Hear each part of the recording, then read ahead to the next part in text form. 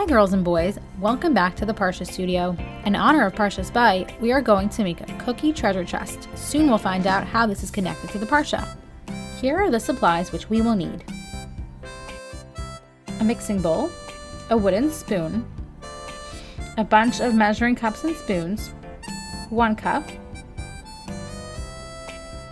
a half a cup, a third of a cup, a tablespoon, a teaspoon, and a half a teaspoon. We will also need 2 small Ziploc bags, 2 rectangular shaped cookie cutters, one larger than the other, a rolling pin, yellow food coloring, sprinkles, edible pearls, and gold coins. 2 bowls, and not shown here, but we will also need a cookie sheet and parchment paper. We will also need flour, sugar, oil, salt, powdered sugar, eggs, vanilla extract, lemon juice, and not shown here, but we will also need baking powder.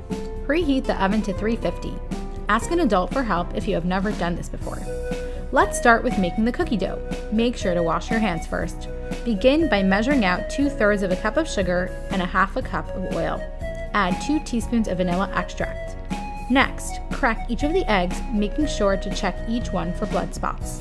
If all looks clear, dump them into the bowl. Using the wooden spoon, stir the mixture, combining all the ingredients super well. Anyone know why we are making a treasure chest? Well, in Parshas, Hashem unleashed the last 3 Makkas on Mitzrayim. The second to last one was Choshech, darkness. Hashem specifically made it dark for the Mitzrayim and light for the Yidden so that they could locate all of the gold and treasures of Mitzrayim undisturbed. Measure out 2½ cups of flour and pour them into the bowl. Next, measure and add 2 teaspoons of baking powder and a half a teaspoon of salt. Do you know that baking powder is a secret agent? I'll tell you a type of agent. It's called a leavening agent, which means its job is to cause the mixture to rise and be a little bit fluffy. Use the wooden spoon for as long as you can to mix the dough. Once it becomes too thick, you can use your hands. Just make sure you have washed them or put on gloves. Disposable ones, of course. We don't mean that you should get geared up right now with winter gloves. Now that the dough is ready, we are going to roll it out and get these cookies going. Roll out a piece of dough until it is about 1/4 of an inch thick. Not too thick and not too thin. If you're not sure how thick that is, you can grab a ruler for reference or ask an adult to show you. Use the larger rectangle-shaped cookie cutter to create 4 rectangles. In 2 of them, use the smaller cookie cutter to punch out a rectangle shape which will be taken out. Lay the cookies on a piece of parchment paper on a cookie sheet.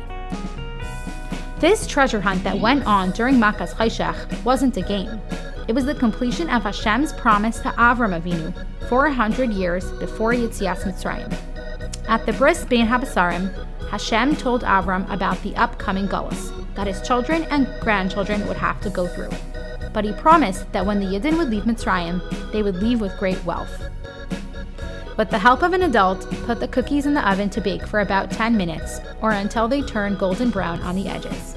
Meanwhile, we will prepare the icing. We will make 2 colors, white and yellow, one in one bowl and one in the other. Measure 3 teaspoons of powdered sugar and 1 teaspoon of lemon juice into each cup. Stir each of the mixtures. Add a couple of drops of yellow food coloring to one of them, then mix until all of the icing is yellow. Pour or spoon the white icing into 1 Ziploc bag, tie it, and cut off a very tiny bit of the corner. Do the same with the yellow icing.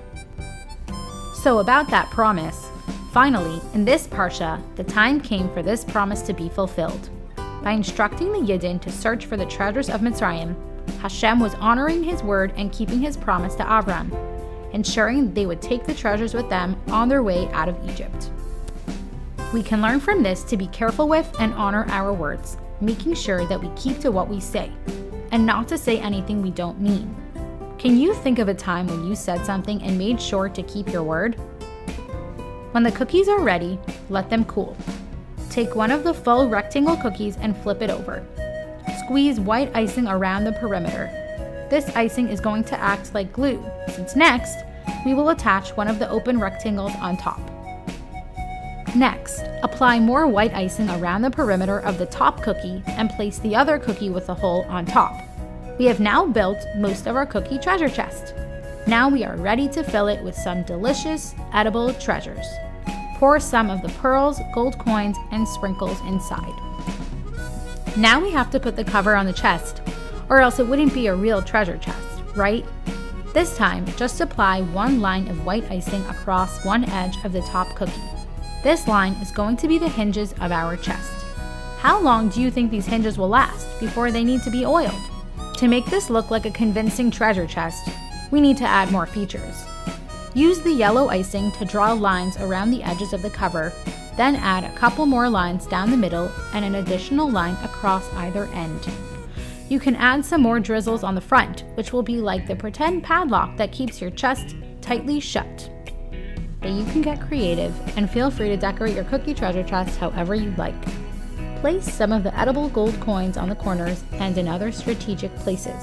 These will be the bolts keeping the chest together. Looks pretty convincing, huh? I would almost be afraid to eat up a chest full of so many valuable items.